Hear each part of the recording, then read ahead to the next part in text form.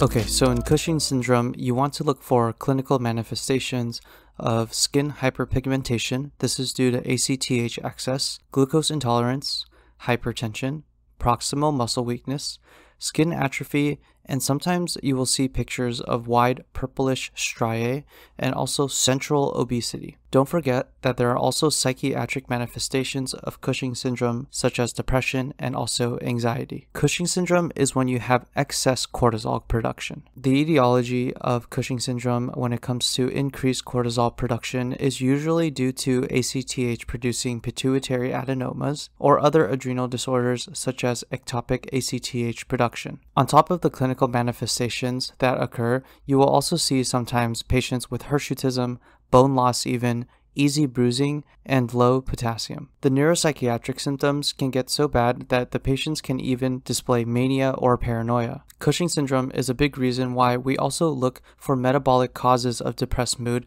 when patients come in with new onset depression. The initial diagnostic test for Cushing syndrome is a 24-hour urinary cortisol excretion. You can also do a late-night salivary cortisol assay or an overnight low-dose dexamethasone suppression test. The 24-hour urinary cortisol excretion test is when you just measure the patient's free cortisol after 24-hour urine collection. You start this after the first morning void. However, this is very tedious as you need the patient to collect their urine for 24 hours. The low-dose dexamethasone suppression test is when we give the patient 1 milligram of dexamethasone around 11 o'clock or midnight, and the serum cortisol is then measured the following morning at around 8 or 9 a.m. If you have suspicion of a hormonal overactivation like diabetes or alcoholism or even morbid obesity, it's actually better to do a 48-hour dexamethasone suppression test that is 2 milligrams per day because this is higher specificity compared to the 1 milligram test. Normally, when you have dexamethasone, you suppress ACTH,